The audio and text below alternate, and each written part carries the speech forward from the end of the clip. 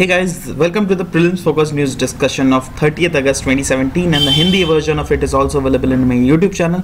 So if you at all want to see it, you can come and watch it there, right? So let's start the very first news, guys. It is about atomic fuel reserve which has been inaugurated in Kazakhstan. This was actually a project which was being started in 2010 by International Atomic Energy Agency. Now what is this agency? We'll discuss in the next slide, but the few facts are there that it is a very world first low enriched uranium bank which has been inaugurated in Oshkemen region of Kazakhstan, right? So let's just see the region of Kazakhstan. It is in Central Asian region which is being sandwiched by Russia and these countries like Uzbekistan, Tajikistan, Kyrgyzstan, right? So this is about it. And to focus more about the facts of this atomic fuel reserve, it is basically a bank which will hold 90 ton of uranium, which is enough to power large reactors for 3 years. All right, and few other factual things are like it will ensure transport. To ensure the transport, the IAEA, that is International Atomic Energy Agency, has signed an agreement with Russia. Say for example, when this uranium fuel will be needed by European countries, then Russia can allow their border to pass this uranium fuel through the border region of Russia, right? So that's why IAEA has signed an agreement with Russia also. And the bank will serve as a source of last resort to low enriched uranium. Means, just remember, just this line is very important, guys. It will serve as a last resort to low enriched uranium, right? Means in the middle, of course, I mean, countries can't demand for their uranium fuel from this bank of which has been opened in Kazakhstan. They will only give the fuel when this is at the last resort of they are in the last resort of that fuel in their country, right? And it is said that after opening of this bank, uranium fuel bank, it will disincentivize other countries from developing their own uranium enrichment capacities, right? And for this IAEA has they have come up with few of the stricter criterias, that first criteria is, first, there must be a disruption in supply due to extraordinary circumstances. Second criteria is the IAEA must have certified that nuclear material has not been diverted by the country in the past. Means they will check the past record also. If that country is his or her past, I mean her country's feminine, so whether her past record is good in this sector or not. And the buying countries must commit to using uranium only for fuel purpose, not for weapon purpose, right? So these are few of the criteria. Now let's see about what is International Atomic Energy Agency. It has been established in 1957, which has its headquarters at Vienna, that is in Austria, right? And it is not under the direct control of United Nations, remember, but it reports to both United Nations General Assembly and as well as Security Council, United Nations Security Council, right? And the work of it is to promote the peaceful use of nuclear energy and also to inhibit its use for any military purpose in near future. And it works with member states and multiple partners worldwide to promote safe, secure and peaceful nuclear technologies, right? Next is about a rice getting geographical indication status, guys. It is, the name of the rice is Gobindo Bhog rice. Alright, and it is found in Burdwan district of West Bengal. Just see where is Burdwan district in West Bengal. And rice, alright, and rice from other regions or rice of other varieties cannot be branded as Govindo Bhog. Means up till now this Govindo Bhog rice was, since it was very tasty, so other people used to sell their rice by the name of Govindo Bhog. But after getting this geographical indication status, they can't do this because this Govindo Bhog rice is very much good. I mean, these characteristics are also written here, that it is short grain, aromatic, sticky rice having sweet buttery flavor, right? So that's why, due to its these attractive characteristics and features, the marketability of the rice was very much. And after getting this geographical indication status, it is said that marketability of this rice will further strengthen, and in not only in national markets but in international markets also, right? So this was about it. Next is Niti Aayog has launched the ease of doing business report, guys, and this is our indigenous ease of doing business. one ease of doing business is there, which is being released by the World Bank, but this is our indigenous ease of doing business report, which is based on enterprise survey that has been conducted recently jointly with IDFC Institute, and under this survey they have taken the survey from 3,500 manufacturing firms across the every corners of India situated, right? And the World Bank ease of doing business takes the data from only the cities of Delhi and Mumbai, but this will take the data from 3,500 manufacturing firms which are situated across the Indian region, right? India's territory, right? And the aim is to access the business regulation and enabling environment across the India from firms perspective. And India needs, I mean, in this report only it has been said that India needs to create an environment that fosters global competitive firms capable of driving and sustaining economic growth, right? And major findings of this report was in various sectors like economic performance and report. So let's see about what in this economic performance and report thing that has been said in this report was that enterprise in high growth states are significantly less likely to report major or very severe obstacles or approvals, right? And firms located in high growth states also reported 25% less power shortage.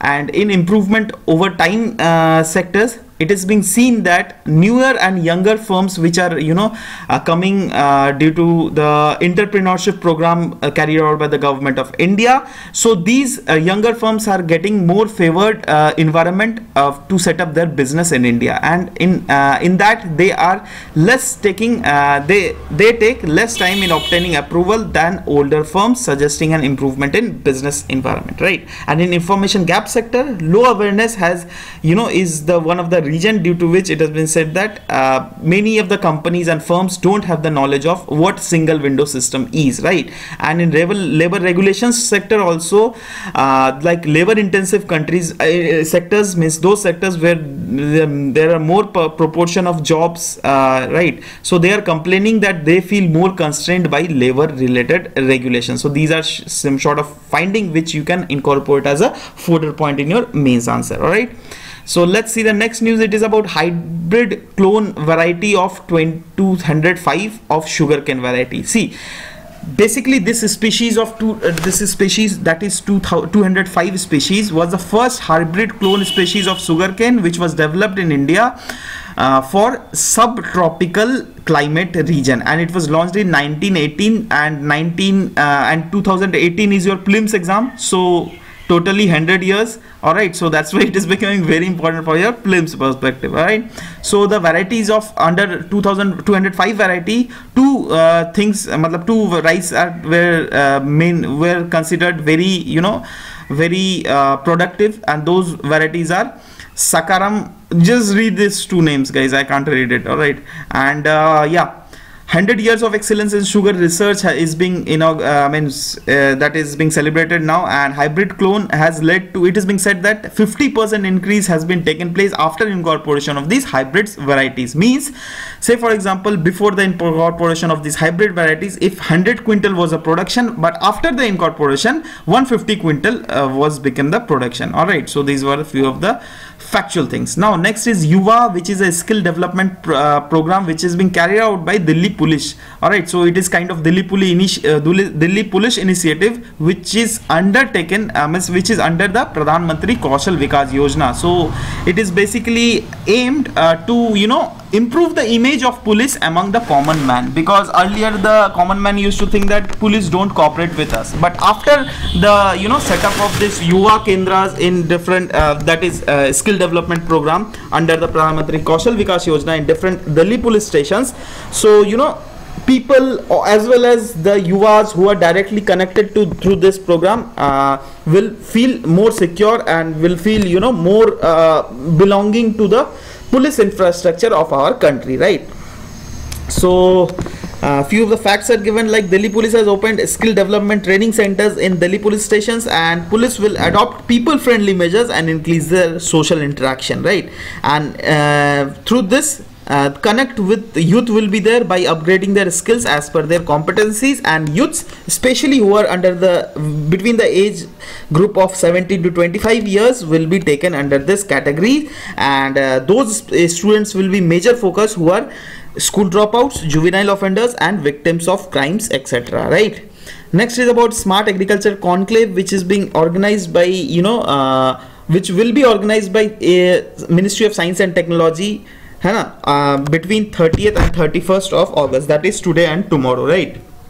So the aim of it is agriculture, to integrate agriculture with science and technology, innovation and farm ecosystem, and few of the more aims are like to modernize all aspects of agriculture by bringing evergreen revolution in agricultural sector, and under it there will be, it is said that there will be formation of farmer zone. All right, it is kind of artificial intelligence which will be acting as cloud service, right? Means under it different agriculture data will be collated at a single space, and whatever in future if the farmer needs any informations regarding any sort of agriculture in any part of the region of India, so they can take their information through this farmer zone cloud service, right? So it will act as a artificial intelligence also, and it is said that this farmer zone will be multi-purpose window for solutions and will be available for farmers anywhere in the world. Means not only in India, farmers across the world can take the data from it, right? And it will focus on small and marginal land farmers more. It doesn't mean that it won't help the rich farmers also it will help, but the major focus will be small and marginal landhold farmers, because they are the one who are mostly exploited in India. I mean, mostly not exploited per se, I would say, but the circumstances are such that they are getting exploited, right? So means government directly doesn't exploit them, but the circumstances stands like such which leads to their exploitation.